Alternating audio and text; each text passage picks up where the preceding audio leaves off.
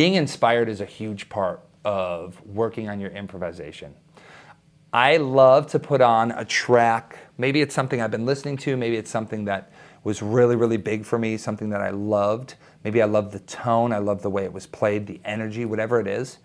I love to do that and listen to it and then directly try and take that spirit and improv with it. So I'll put on a jam track or something and I'll say, okay, now I want to take that Paul Kossoff from Free, that I just listened to this track, or insert whoever your favorite guitar players are, and say, I just listened to this track and I want to take that energy, the essence, the spirit of what they were doing, and I want to try and improv it and just try and get that out, right? It's a really, really, really big factor in playing music is improv.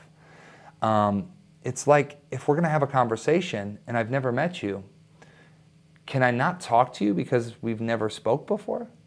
Do I have to say, hold on, let me come back to you because you send me what you're going to say and then I'll make something up. I'll respond, but I need to go home and work on it. And no, improv is the language, the talking in music. So, fresh versus memorization. Keeping it fresh, staying inspired, right?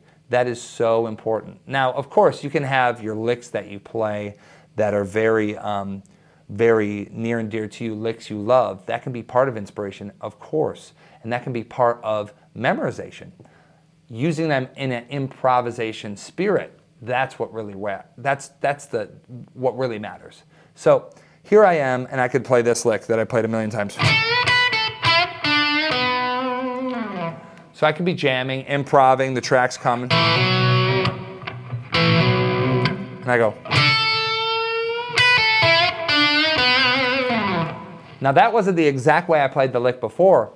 Played the same notes, different feel. I was improving with it. I was moving everything around. I was just trying to feel it out. I was getting a different vibe with it. That's improv. So another thing about improv, do not be afraid of wrong notes, or notes that sound out. You are, after all, creating on the spot. It's like misspeaking. It's like, hey everyone, how are you? Hi everyone, how are you doing? It's like, I misspoke twice there a little bit, right? Where it's like, well now you're gonna do this and that, and then you're like, oh, I said the wrong word. Don't be afraid of wrong notes. It's fine, it's part of learning, it's part of improv.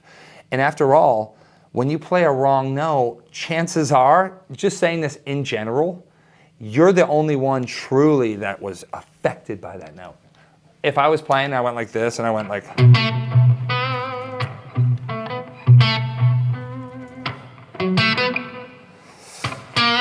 oh, my bad. Did that ruin your day? Were you like, oh, I can't believe you did that. Oh man, this is so bad. It's like, no, it's okay. That's part of improving. If you play wrong notes, it comes with the territory.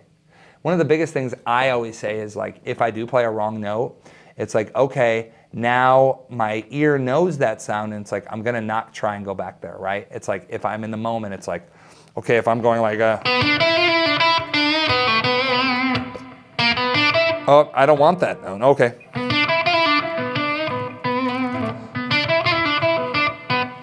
Skip that, not playing that note. So I truly believe there is no wrong notes. It's only notes that are played at a wrong time.